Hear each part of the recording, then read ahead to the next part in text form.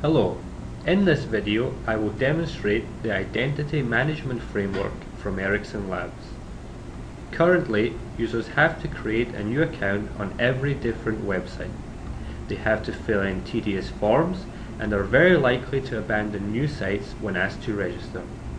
The Identity Management Framework has a user-centric approach in which users can safely reuse and control their identity.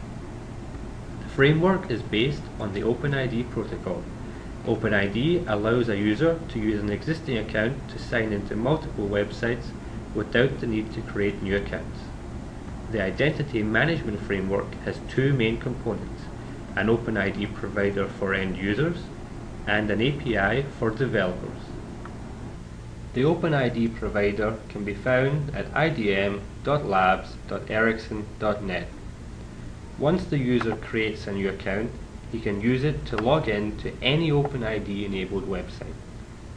Ericsson's identity provider also has a management interface where users can configure their preferences and see their activity history. The other component of the framework is the API. Using the API, developers can easily add registration and login functionalities to their websites.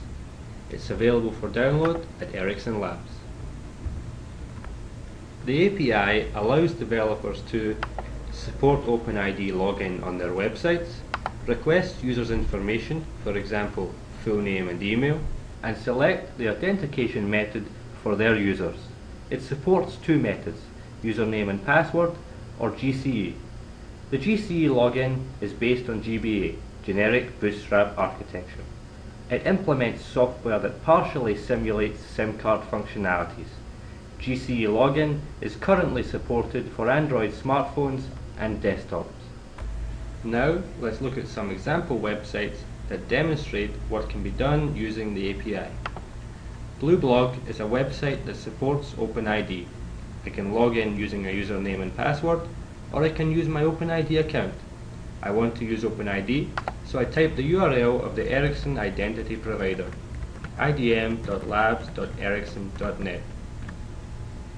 Now I am redirected to the Ericsson identity provider, which asks me to log in. Let's log in.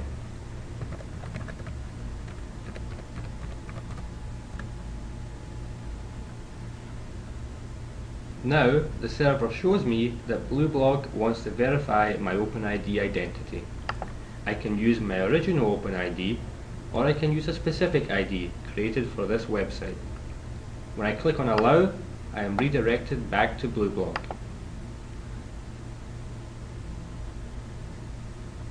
As we can see, I am now logged in to Blueblog.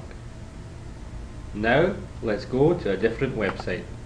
If I click and sign up, the website asks me to create a new account by filling in all of my details, but because they support OpenID, I can skip the registration and log in directly. I can type idm.labs.ericsson.net as I did before, or I can click on an identity provider. Let's select the Ericsson button.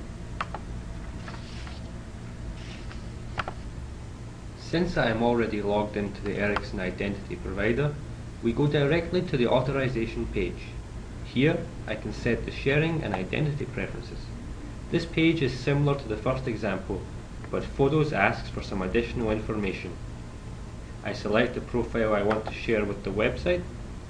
I can also create a new profile or edit my existing profiles. The website could have also asked for other information, such as language and phone number. The advantage is I can reuse this information and profile on any OpenID website. I'm not going to change the identity options. I click on Allow, and I am redirected back to the Photos website with all the information the website requested.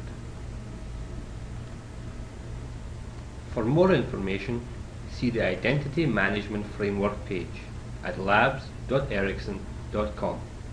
Thanks for watching.